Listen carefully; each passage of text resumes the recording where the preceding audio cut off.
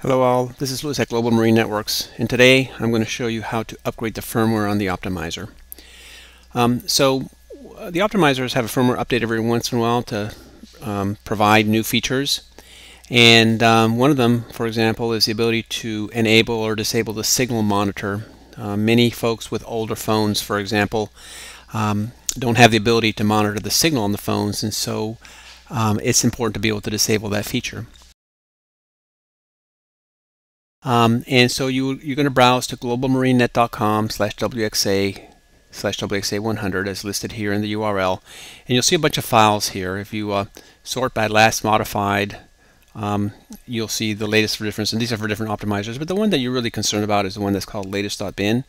And so we're going to go ahead and we're going to save that URL, save that link as on our desktop as basically latest.bin, and we'll just go ahead and save that and download that. So the first thing we need to do is we need to Wi-Fi connect to the optimizer. So I'm on a Mac. On a PC it's very similar. You go ahead and just Wi-Fi connect to the unit as you have been doing. On the optimizers you will see that the SSID is WXA-102-2ED8. If you have a very old unit, you'll need to enter a password in order to connect to that device. And the password is the MAC address, which is found on the bottom of the router. For the newer routers, the Wi-Fi is not usually password protected, and so it's just a matter of connecting to it. Once you've connected to the optimizer, you browse to URL 192.168.20.1, and you should get a login screen. The version number of the optimizer is listed on the top left hand corner. 105 was one of our base production systems, and we had thousands of units go out with that version. This version does not have the signal monitoring, and so if you need to be able to disable the signal strength monitoring, or if you want the signal strength monitoring on your phone, then you'll need to update the firmware. For the older version of the software, there is a username called root. On the newer version of the software, you'll notice that the username is blank. And if you see a blank here, then the login is going to be admin. The default web password is webxaccess. And again, if this field is blank, then you would enter admin to log in. And so we'll go ahead and log in. And here is our optimizer. Again, we're running version 1.05 of the software, which was released, I don't know, about a year or so ago. So once we're logged into the optimizer, we go to the System menu, and then we go to Flash Firmware, and we browse for the file that we just downloaded. In my case, it's called latest.bin.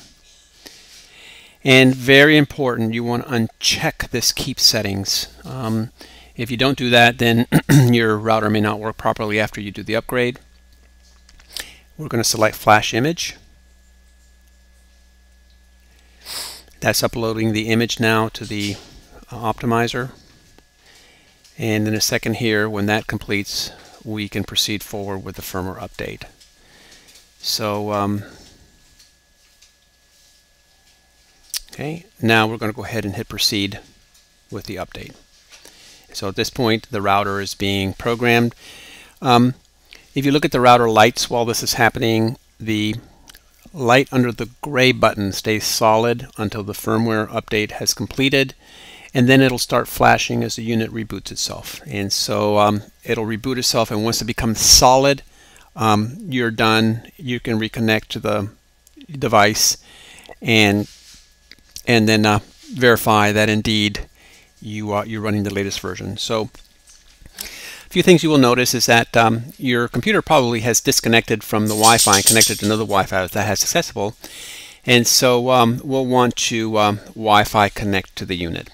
Now, if you're connecting from a very old unit, you may have problems Wi-Fi connecting to it, and one of the reasons for that is because the security has been disabled, and so your computer might be confused about security settings for that particular Wi-Fi connection. If you have problems connecting to it, then the best thing to do is to tell your computer to forget the network settings or the Wi-Fi settings for that device. I'm on a Mac, and the way you would do that on a Mac is you would go to Network Preferences, you would then go to Advanced, and under Wi-Fi you'll notice the different networks that are listed there, and you would select the network, and then you would just basically tell it to remove it from the list. And for example, I can do that with this router here. And at that point, my computer has now forgotten about that Wi-Fi connection. So when I connect to it, it's like connecting to the Wi-Fi for the very first time. And now that we're running the latest version of this firmware, no software is required. So I've reconnected. Now I can go back over here to my web browser. Notice that I never got an update here saying that the device was completed, and of course the reason for that was because we disconnected from the Wi-Fi, and so there's no way for the software to be able to come back and say, hey, we're done. So we know we're done because we've got a solid light. So if I come here and I go back to my 192.168.20 URL, you'll notice that now the version number listed here in the top left hand corner is 1.16, which is the latest version. Again, now I have a blank username here. The username has now been changed to admin, which is the new username that we use for the optimizer as of about a year ago. And the password remains the same as WebEx-access, all lowercase, one word. And again, that is listed in the Quick Start Guide.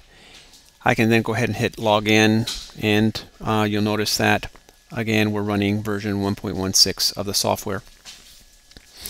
If I go to System now, you'll see a couple items here. One of them is going to be under Administration.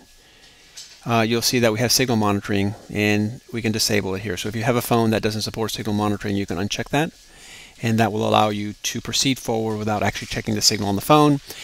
If you have a phone that's reporting low signal and you want to just try anyway, you can go ahead and change the signal strength threshold. The default is 60%. On some IsatPhones only report 50% or 40%, and so Xgate will never work on those phones unless you change the threshold or disable the signal strength monitor. So you can do that.